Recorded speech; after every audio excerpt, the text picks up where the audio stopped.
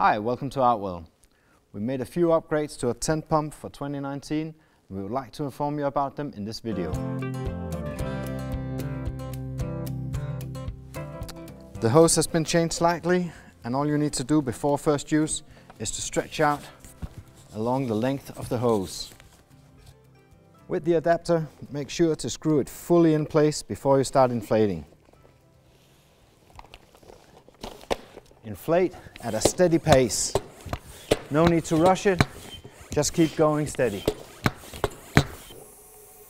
One of the upgrades is that air will now seep out through the pump once you reach a certain pressure.